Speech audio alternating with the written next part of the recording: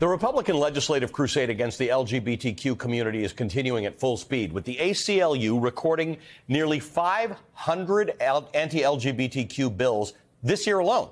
Proposed. They're not all passed, many of which specifically pertain to transgender Americans. Now, so far this year, 70 anti-trans bills have been passed nationwide. This week, Missouri became the latest state to do so. On Wednesday, its Republican-controlled legislature passed a bill that would create a near-total ban on gender-affirming care for minors, regardless of parental consent. Missouri's Republican governor has expressed support for the legislation and is expected to sign it into law. One Missouri family raising a 16-year-old transgender son had this to say about the bill.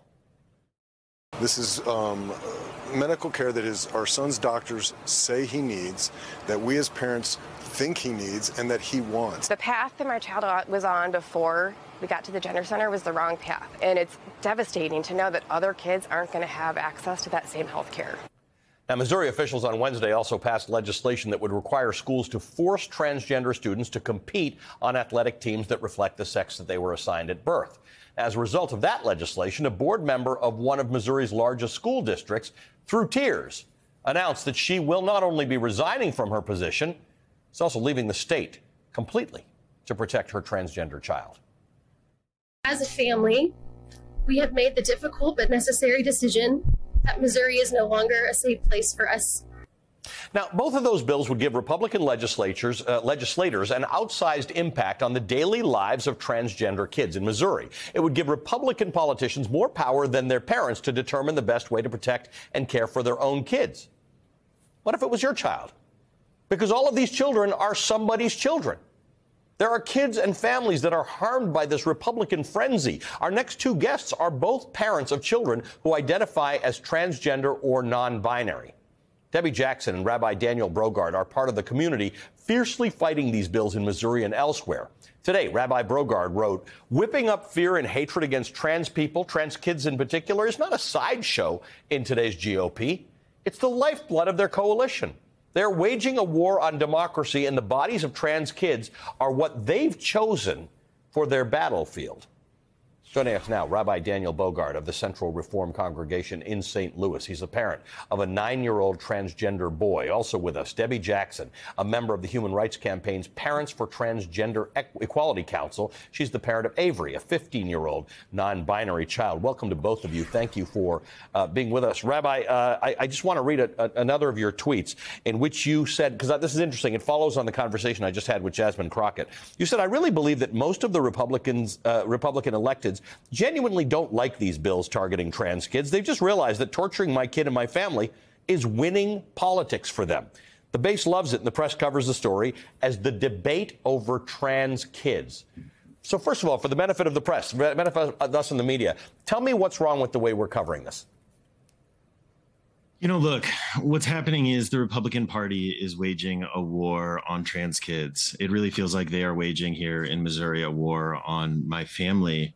And then so often what happens in the press is this is treated like a question. Let's talk about this whole trans thing that's going on without centering the harm and the pain that is being caused to kids, right? Just kids who are trying to be themselves, who are trying to live their lives, and families who are trying to follow the best advice of their doctors. So when the press centers the debate rather than centering the harm, it continues this cynical policy of the Republicans who are counting on it. They're counting on the fact that they can rile up their base with anti-trans rhetoric and get questions from the other side. Debi, to the extent that this is political and that maybe the rabbi's right, that this activates and animates a base, you're at the heart of it. You and your family are at the heart of this. How does it feel from your perspective? Well, thank you for having us on tonight. Yes, we have been at the heart of it. I started my advocacy publicly about a decade ago, and for 8 years, I have been going back and forth because we're on the Kansas City line with Kansas. For 8 years, I've been going back and forth to the state legislatures in both states, sometimes for hearings on the same day in both states, just literally driving back and forth, begging people to acknowledge our kids and that they are just a regular part of the community. It's painful to me, as you said, they frame it as a debate. or an issue. And I'm sure the rabbi will agree with me that our children's gender is not an issue. And it's not a debate. Their existence is not up for debate. And that's what we've been trying to say for so long. Trans people exist, and we're tired of them being used by these organizations that have such deep pockets, like the Heritage Foundation and the Alliance Defending Freedom. This is not something that's homegrown. This is all completely manufactured because they know that division and bigotry sells. Rabbi, I want to just play for our audience. We were talking about your 9-year-old son. You have a 12-year-old son as well, who testified against an anti-trans sports bill and referred in the testimony to your other son. Let's listen. It's been years that you have been trying to take things away from people that I love who are just little kids. They're not competing for a scholarship or a job, or most of the time they're not even in the tournament. They're just trying to have fun, which they can't do since they're trying to pass these bills. This has affected my brother because now he gets scared that he will not be able to do what he loves. Rabbi, talk to me about that because you say we're not, we could do a better job of centering the harm. Let's talk about that. You have another son who's not trans, who is really hurt by the fact that his brother's getting targeted by these pieces of legislation. Yeah, my 12-year-old has been going down for years now to testify in support of his brother, in support of another good friend of his who's trans. But the other background piece here is my 12-year-old goes because we don't allow our 9-year-old to go to testimony days because the things that our sitting legislators say about our kids are so vile and they're so hurtful that we just don't want our child to hear that. I've been in the room when sitting senators have asked 12-year-olds what their genitals look like. We've had legislators offer to kids, do you need to be taken away from your parents? Do you need to be protected from them who are trying to trans you? We'll have people in committee hearings say that the reason that our kids are trans is because of mental illness or because we didn't love them enough as parents. And it is heartbreaking, and we refuse to let our 9-year-old hear those things. He lives in this perfect bubble of love and acceptance where genuinely the only bullies in his life work for the Missouri government. That's wild. Debi, do you share the rabbi's view that most people probably wouldn't have come to these sort of anti-trans views on their own if this wasn't a sort of a whipped-up frenzy?